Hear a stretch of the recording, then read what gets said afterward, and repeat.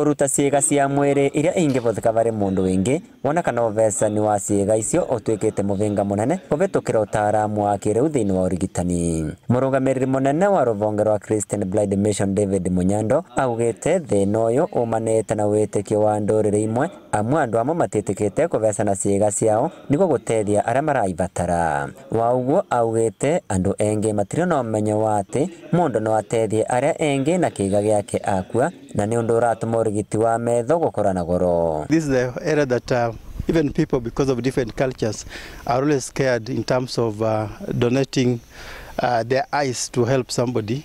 I can say also in terms of public awareness on how you can help even through writing a will is still very poor, and perhaps through public campaigns and awareness raising we can get even more people committing, because I can tell you even if you wanted to have a corneal transplant, it's quite difficult because you'll find they're actually not there. So we need to actually to appeal to Kenyans to come out and volunteer that you cannot save somebody from losing their eyesight by donating, and even writing a will. If you are gone, you can also be supporting those who are staying behind. Augĩte nĩguo kwagĩria ũrigiti wa maitho kaunti ya Embu nĩmekaranĩire ngirimiti na thirikari ya kaunti nĩguo gũtigĩrĩra arĩa marĩ na thĩna wa maitho nĩmarakinyĩrwo na ũrigiti ũrĩa ũbatiĩ, akiuga mĩrimũ ya maitho ĩhutĩtie gĩcunjĩ kĩa 15 harĩ igana kĩa mũingĩ bũrũri-inĩ. In Kenya, generally we have about 7.5 million people who have visual impairment problems, and we are hoping that by doing this we can at least ensure that the prevalence rate comes down.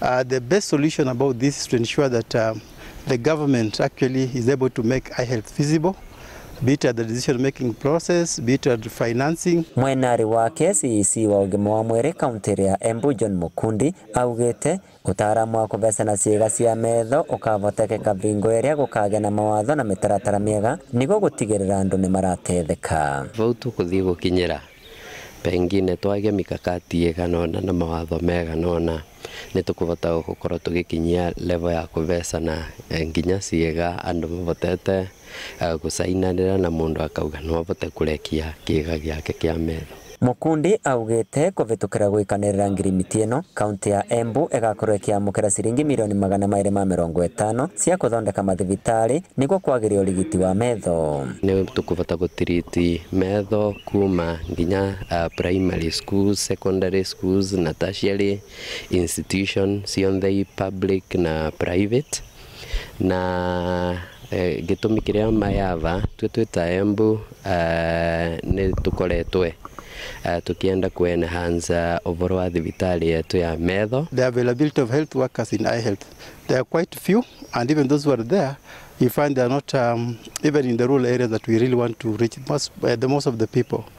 Also we found that the equipment that are there, quite a number are broken down and they are not even in good condition to provide quality eye health services. Vandore Vainoro TV kuma kaunti ya Embu, Beta kwa Peter Mongai.